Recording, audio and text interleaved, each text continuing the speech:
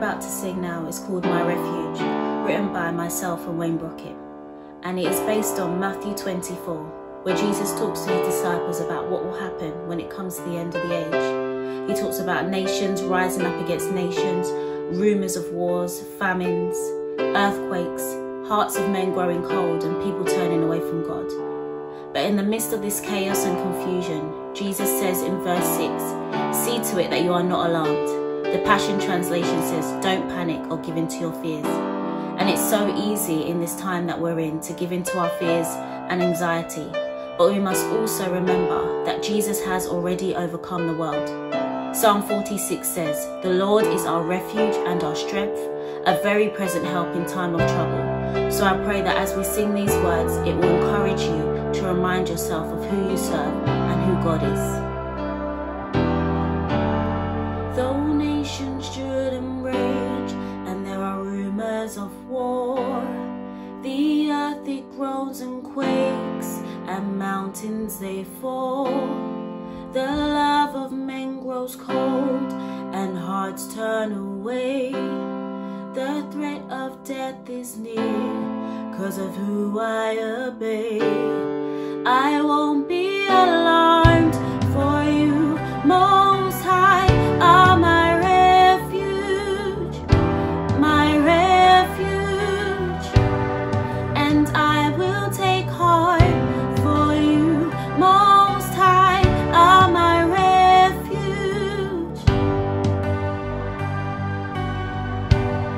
When the narrow road seems long and other paths they seem right, your promise seems delayed and I might lose the fight.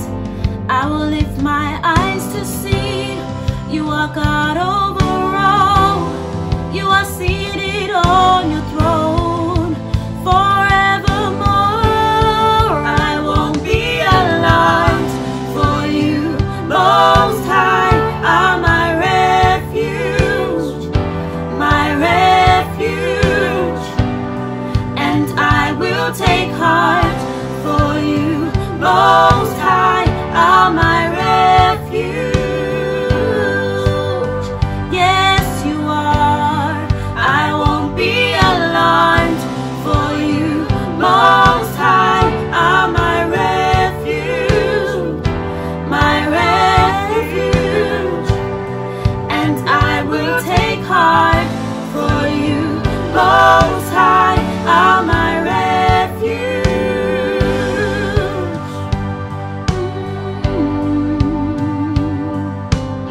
Our King is coming back. He is coming back again. Everyone will cease. He is coming back. He is coming back again. He is coming back again. Every war will cease, nations bow their knees. He is coming back again.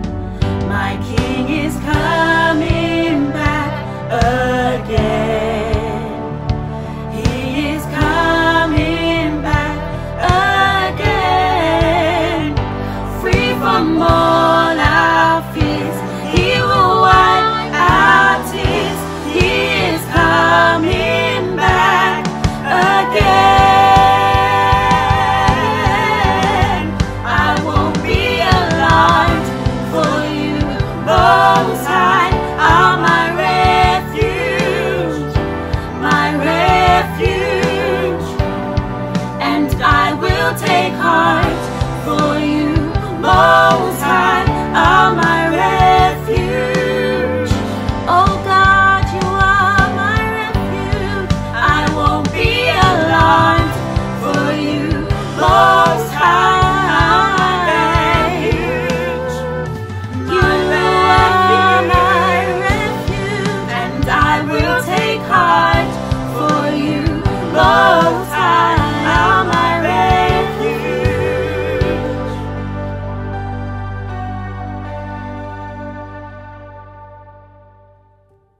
Good morning, church. My name is Emmanuel. I hope you're all doing well.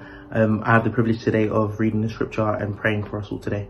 And the scripture we're reading from today is Psalms 1. Psalms 1 reads as so. Blessed is the one who does not walk in step with the wicked, or stand in the way that sinners take, or sit in the company of mockers, but who delights in the law of the Lord, and who meditates on his law day and night. This person is like a tree planted by streams of water, which yields its fruit in season, and whose leaves do not wither. Whatever they do prospers. Not so the wicked, they are like chaff that will be blown away. Therefore the wicked will not stand in the judgment, nor sinners in the assembly of the righteous. For the Lord watches over the ways of the righteous, but the ways of the wicked leads to destruction. Father God, I just pray for each and every single person that can hear my voice right now, for each and every single person in church. Lord, I pray that you will just help us to be people that meditate on your word day and night, that fall in love with your word, that just want to do exactly what you've called us to do, that are tied to your will above our own will. Lord, we're placing your will first. And Lord, I pray that you help us to not be like those that are against you, but be like those that are for you in everything that we do. Understand that we shouldn't be tying ourselves to the mockers or the slanderers or anything like that, but being people that are just God-fearing and carry ourselves the way you have called your people to carry themselves, Lord, in all that we do. Help us to remember the sacrifices that you have made, that we may do this and live Christianity out better with more love for our community, for our church, for our families, and for ourselves. In Jesus' name I pray. Amen. Hey, good morning everyone. You just caught me walking home. I'm on my street, and as you can see behind me, lined with many houses. We all live in houses, bungalows, flats, high-rises, but of course it's not the building itself that is important.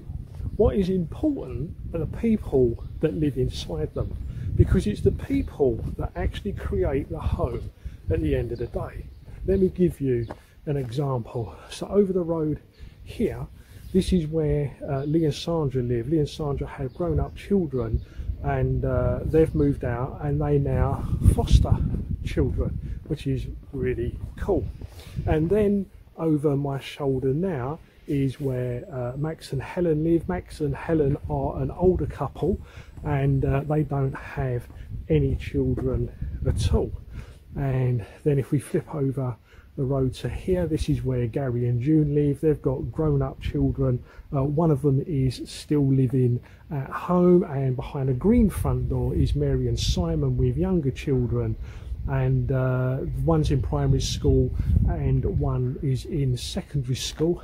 And then the end house over there is where Nigel and Sue live. They've got grown-up children, one of them still living at home. And if I flip round to just here, to this house, this is where Jess and Andy live, and their fabulous little boy Lenny, and they are our next door neighbours, because right here is my house.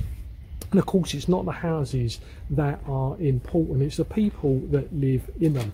Now I am really convinced that actually when we all go indoors and we shut those front doors, many of us have the exact same problems and the exact same challenges, whether that's a relationship, whether it's financial, whether it's raising small children to teenagers, to even having adult children still living with us, just because it's so expensive to move out now. But actually, what goes on behind those front doors, we really don't know. The home should be a really special place with lots of fond memories.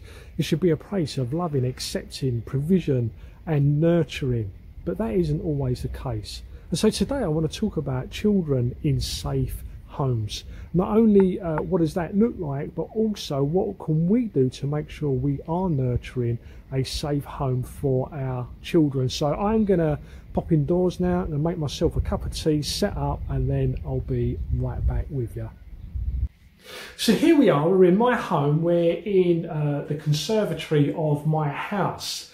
And we all grow up in a home somewhere or another. It may be with our parents, like I did. I grew up with my mum, my dad, and my little sister Jackie, that all of you at ECCi will definitely know.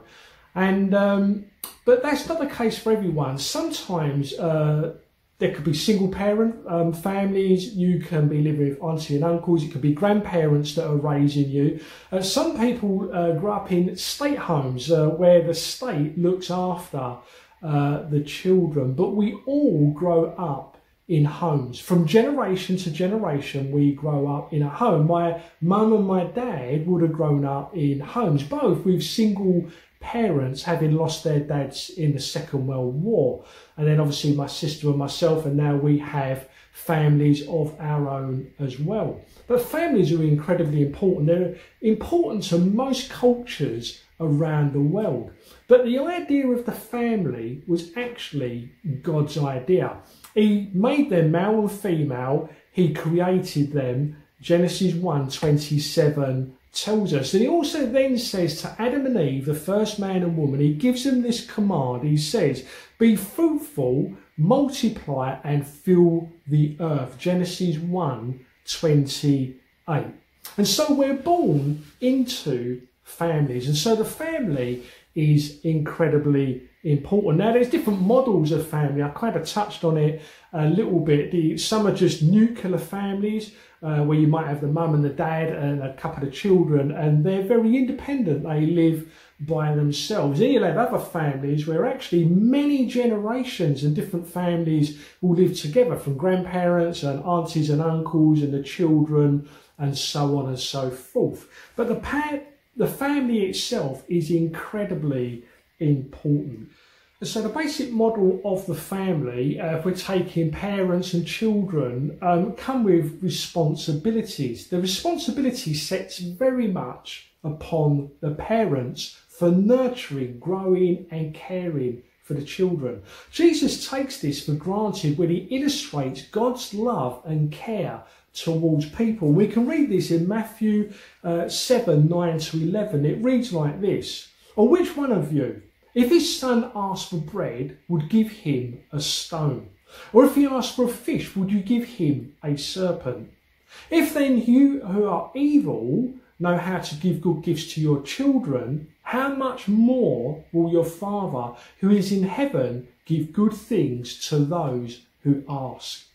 Psalm 103:13 says this, as a father shows compassion to his children, so the Lord shows compassion to those that fear him.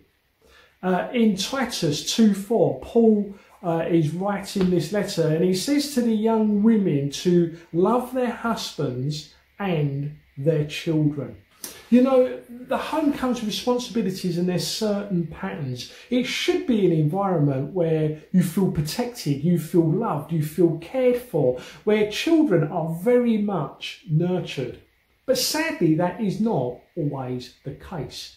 Even within the wider areas of my personal family, there are those that have not experienced those things in the home. And actually for many of them, even though they're later in life now, they're still living from the pain and still living from a place of hurt of what they experienced as children within a home. And so, what is the pattern or what can we look out for? I'm just going to share a quick story for you now about a young girl and her experience of the home that she lived in. So let me share with you now Sophie's story. Sophie's obviously not her real name. My experience of being neglected as a child are with me every day.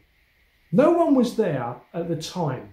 Even when they were there, they weren't properly there as they were out of it. It was a living hell. Mum wouldn't even notice if I'd gone to school, as she was always upstairs, smashed out of her face. I wanted to go to school as I didn't want the same life as my parents. I tried to speak to school, but they thought because I was a good kid, there wasn't really much going on. I think the children who are neglected might have a second life when they are at school or when they are with friends, because they can put a smile on their face and pretend that everything was okay. Then for a minute you can even fool yourself thinking that everything is okay. I was often left by myself and lonely. I felt lonely when mum and dad were in the house because they weren't there. Like mentally, they were completely out of it. I often felt low. And one of my lowest points was when I tried to go and speak to my mum and dad about their drug use. They denied it all and just kept yelling and yelling. And so I left. I didn't know what I was going to do. It was like everyone hated me, and though I thought I was lying, and I felt I was completely alone. It felt completely hopeless. I took an overdose as I felt there was no way out. I wanted them to listen to me. And so there's Sophie's story. It's a sad story, but it is not an uncommon story. That's the saddest of news, that our childhood should be something great, wonderful and beautiful, that builds great memories, that invests into us and prepares us for our future. And so what can we do? You know, I didn't want to bombard you with figures, but the number of children waiting to go into foster care at the moment has gone through the roof. The number of children that have experienced neglect, physical abuse, sexual abuse, or watched domestic violence during COVID has gone up by 20%. And of course, they're only the figures that we're hearing about. There's always a hidden cost behind this. And so today, whether you're young, whether you're already in a family or been through a family, there's a responsibility on all of us, because we're all connected to a family in some way, whether that's a physical earthly family or a Christian family as well. We have a level of responsibility to care for children. And so let me just have a little look now at 7 things that I think are important in knowing or understanding to giving children a great environment in which to grow up, flourish and bloom. And so number 1, okay, children are a part of God's creative plan. You know, I've already touched on Genesis 1:28, but I just want to broaden it a little bit, where it says, "Be fruitful, increase in numbers, fill the earth and subdue it." You know, Adam and Eve are told by God to go and be fruitful, to have children. From the very beginning, children were part of God's family and part of God's creative plan for humanity. Children were not an afterthought. They are incredibly important members and part of how God sees the family. So number 2, children are a gift from God to families. And Psalm 127, 3-5 reads like this: "Children are a heritage from the Lord, offspring a reward from him. Like arrows in the hands of warriors are children born in one's youth. Blessed is the man whose quiver is full of them. They will not be put to shame when they contend with their opponents in court." You know, the word heritage comes from a root word, to get inherent. It's an honour and a responsibility to have children, little ones that God blesses us with. And he entrusts them to our care. They're our responsibility to stand beside them, to provide for them, to educate them, and to nurture them. They are a gift from God, and that's the way we should view them.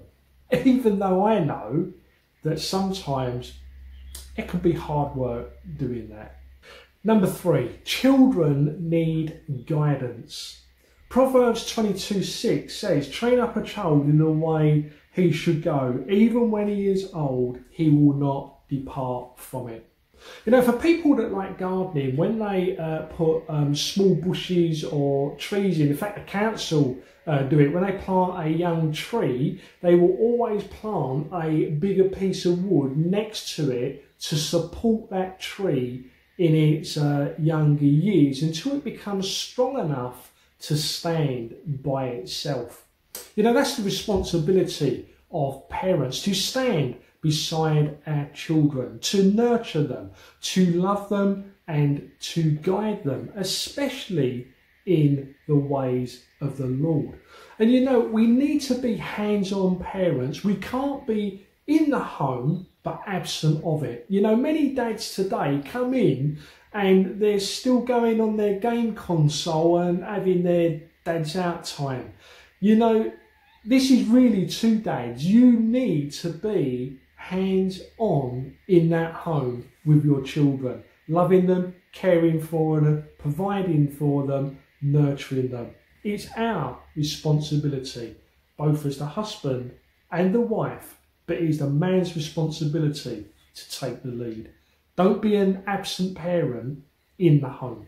Number 4, our children need discipline. You know, disciplining our children is hard work. And do you know what you need for disciplining your children? I'll tell you. We can find it in Galatians 5:22 to 23. We need love, joy, peace, forbearance, kindness, goodness, fruitfulness, gentleness, and self-control. No one likes discipline, but actually discipline is also protection. You won't always get it right as a parent. I can put my hands up here and say there's many a time when the girls were younger, I would go in their bedroom at the end of the day and they looked so beautiful when they were asleep and cute and little. And I'd say, God, you know what? I got it so wrong today. Please help me. I'm sure if you speak to my children, they'll be able to tell you the many times that dad and mum got it wrong in disciplining our children. But you know, discipline is important because at the end of the day, discipline is protection. Discipline will protect you from lawlessness and rudeness, and no one wants children to go off in that direction.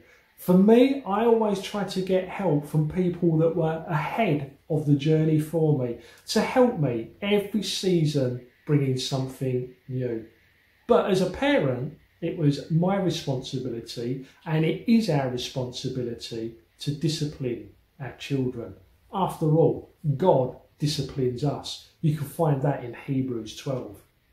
Number 5 has quite a title to it. It's Orphans, Displaced and Refugee Children and Children Living in Poverty Need Our Care.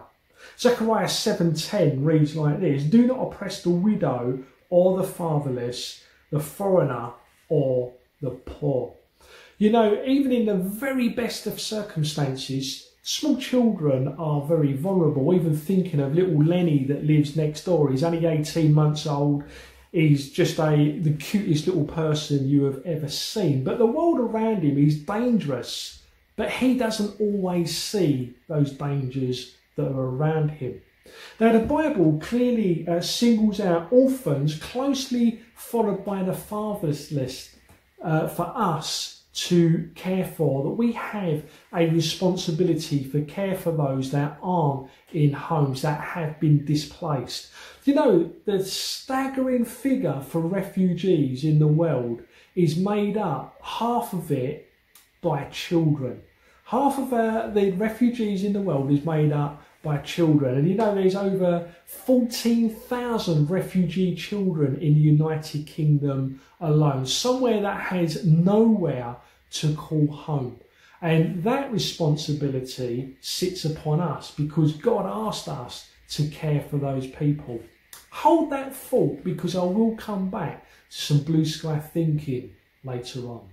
Number 6, children need protection. Kind of a no-brainer for many of us, but what does that protection look like? Well, Numbers 32:17 says this: Meanwhile, our women and children who live in fortified cities for protection from the inhabitants of the land.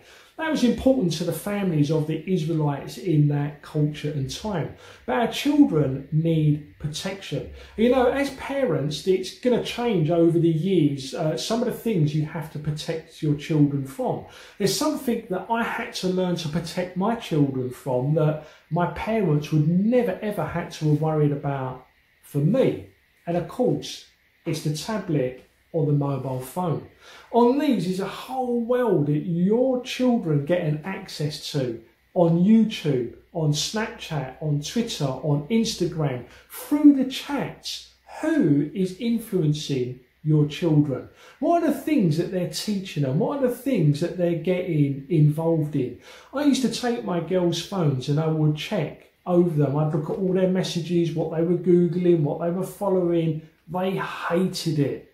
But it was my job as a dad and my responsibility to protect them. And there was a number of times that I found things that concerned me and my girls just could not see the dangers that I could see. There's a responsibility upon us to protect our children, physically, emotionally, spiritually.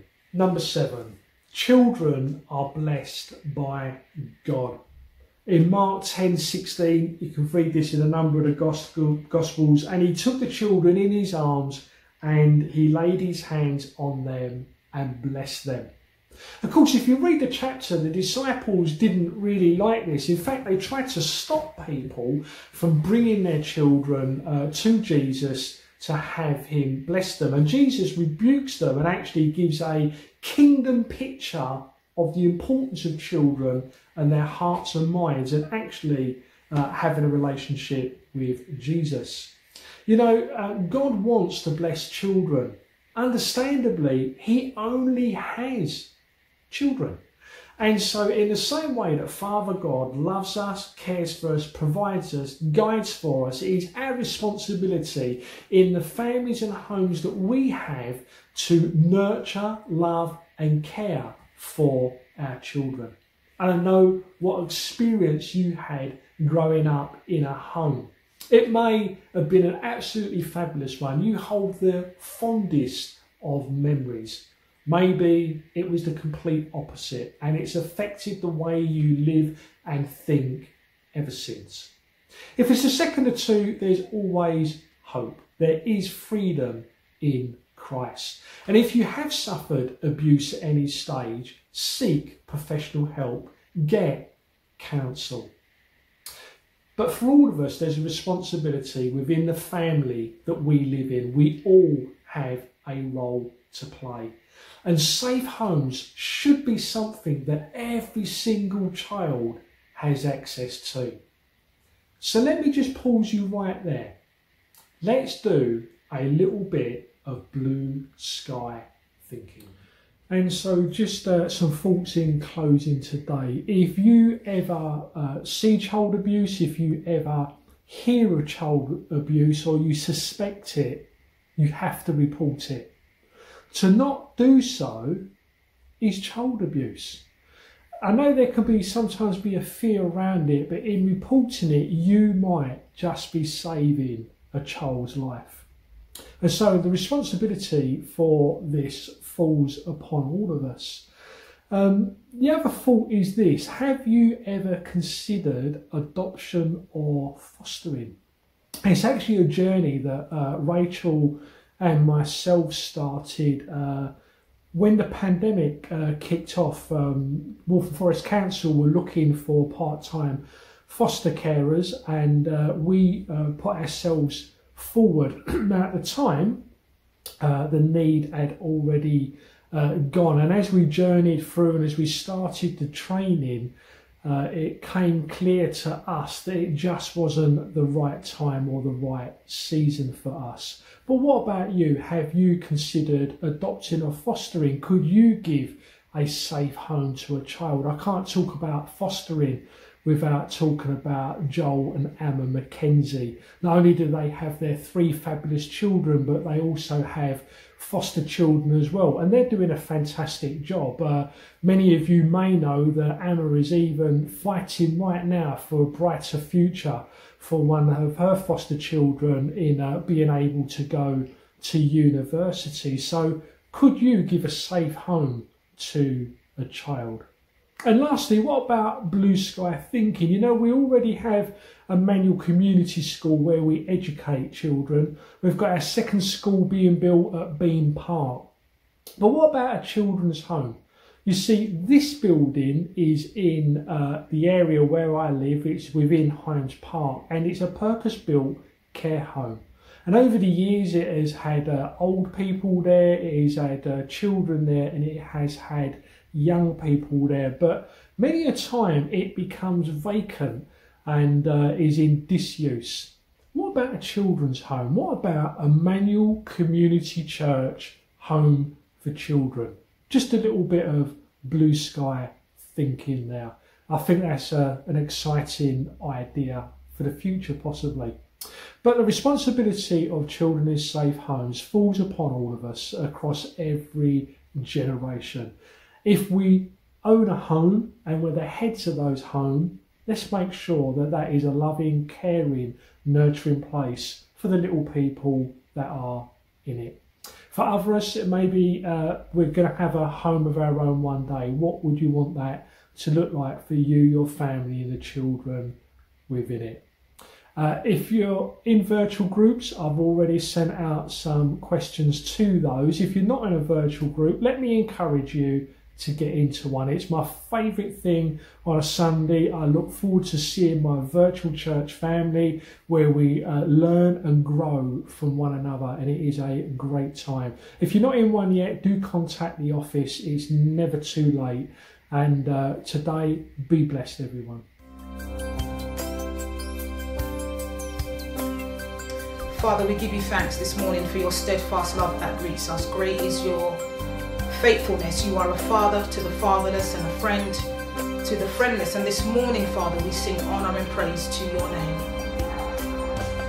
I've heard 1,000 stories of what they think you're like, but I've heard the tender whisper of love in the dead of night, and you tell me that you're pleased and that I'm never alone.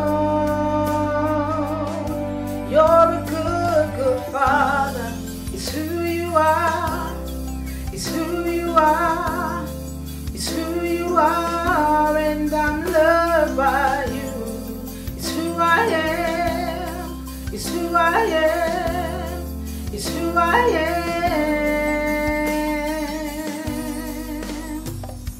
And I've seen many searching for answers far and wide, but I know we're all searching for answers only you can provide, 'cause you know just what we need before we say a word. You're a good, good Father. It's who you are. It's who you are. It's who you are, and I'm loved by you. It's who I am. It's who I am. It's who I am. You're a good, good Father. It's who you are. It's who you are. It's who you are, and I'm loved by you. It's who I am. It's who I am. It's who I am. You are perfect in all of your ways. You are perfect in all of your ways.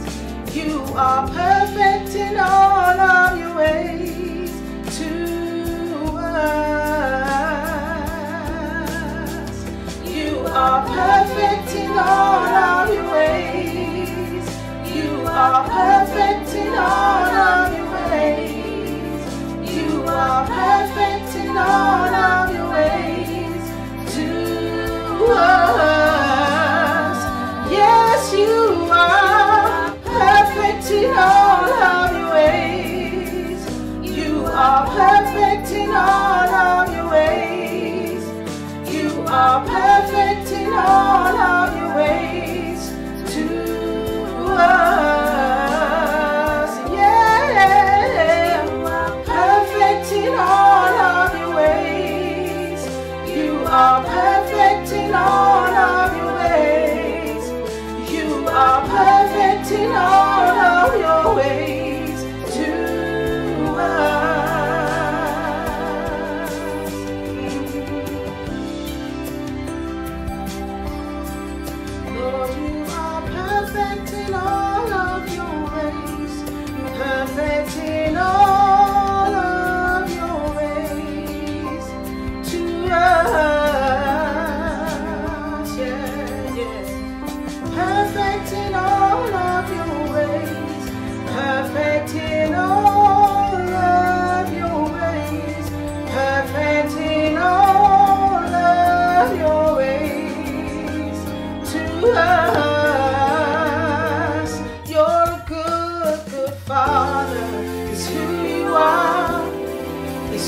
you are. It's who you are, and I'm loved by you. It's who I am. It's who I am. It's who I am. You're a good, good Father. It's who you are. It's who you are. It's who you are, and I'm loved by you. It's who I am. It's who I am. It's who I am.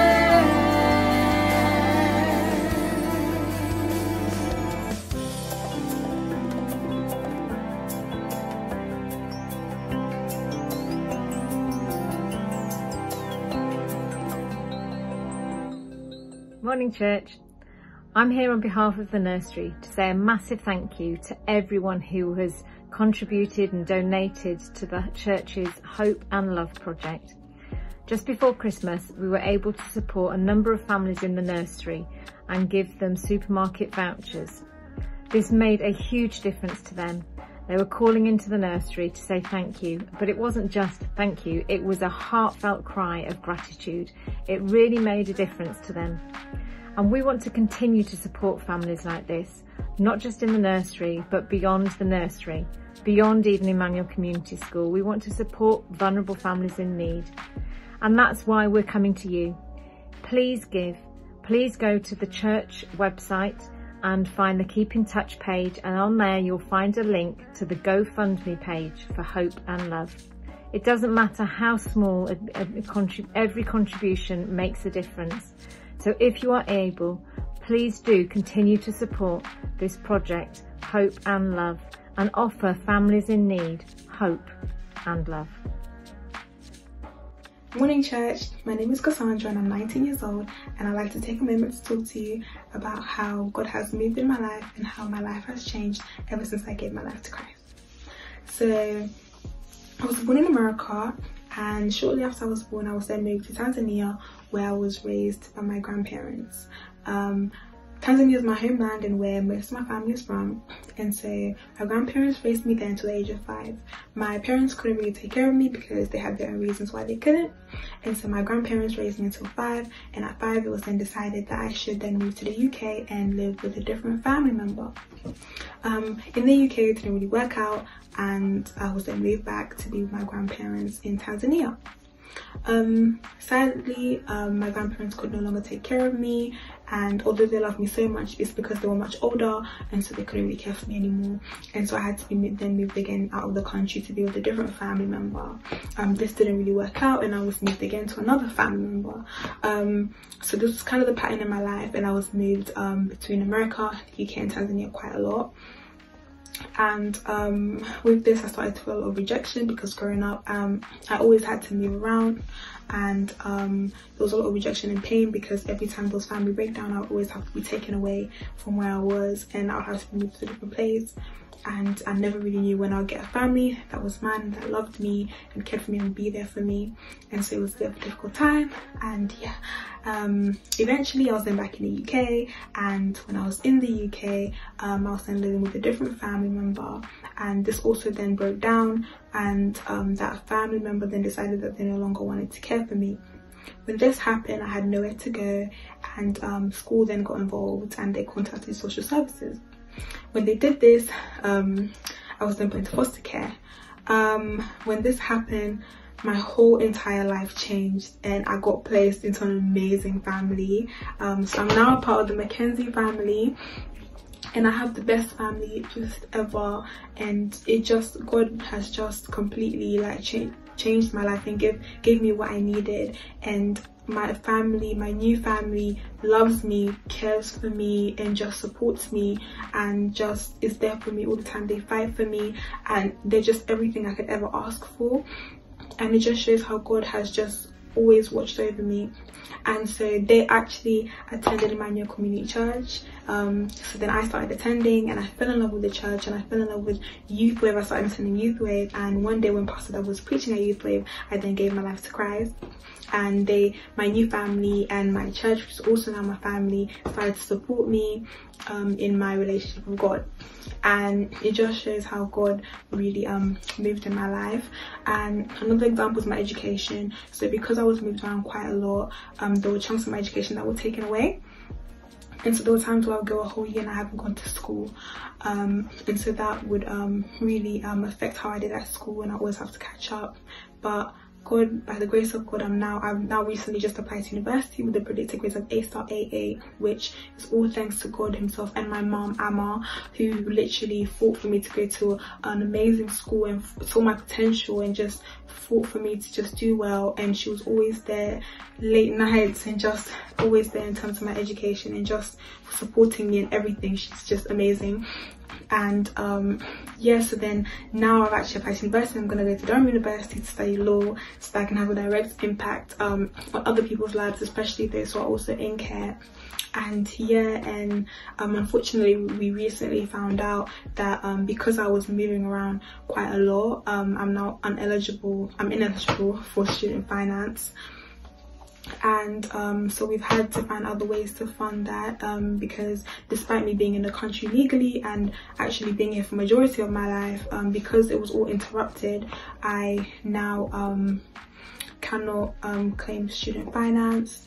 And so we've had to find other ways, and so many people have supported and prayed for me, and thank you to all of those people. And if anybody wants to support me, please contact church for more information. But God has taken me this far, and I know he has a plan, and he's gonna make a way. And yeah, so thank you for listening. Bye.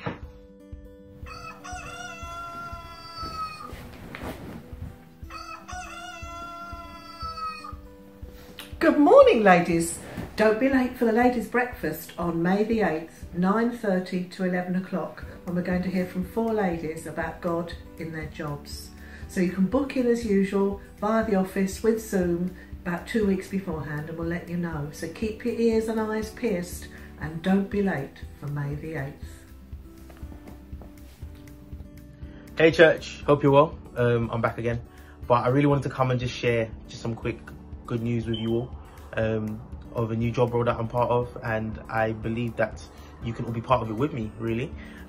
Yeah, so I will be a missionary in the London Borough of Lambeth, mainly working in churches, well, helping churches to work with their youth and children's work, just thinking of different ways that they can spread the gospel over the Borough of Lambeth and reach different kids, different people for Jesus. Also thinking about different ways to really bridge that gap between youth and main church, just really thinking about everything that we can to get the gospel out there. Yeah, and I really wanted you to all be part of this with me. I'm starting a prayer group, a prayer letter, where I'll be literally telling people everything that's going on in my job role and asking you for your prayers, asking you to help me, yeah, just in my everyday work, really. But I really want people to kind of know what's going on and just be able to walk alongside me. I know this journey is not going to be easy, but I know with people by my side it's going to be great. And I know that you guys can all be people that have, one, you've already been there for me in terms of being in church, and I know being part of this new thing that you'll be there for me as well. So yeah, starting a prayer letter. If you could contact the office with, well, I guess you'll send them your email address, just saying that you'd like to be part of my prayer group, prayer letter, and I will literally just send that letter out to you as well, with hopefully some more personalized stuff as well, so you can get to know that as well. But literally, if you want to send me a message to talk about it as well, I would love to talk to you about it and let you know in more detail what's going on. Yeah, I'm going to need to make sure I'm fundraising in this time as well, being a missionary, and just giving back to God's kingdom as well. So if anyone is willing to help me with that as well, that'd be great. But yeah, thank you so much for just taking the time to listen to this. It's fun times. I'm happy that I can share this with you all. So yeah, take care, look after yourselves, and can't wait to see you all soon.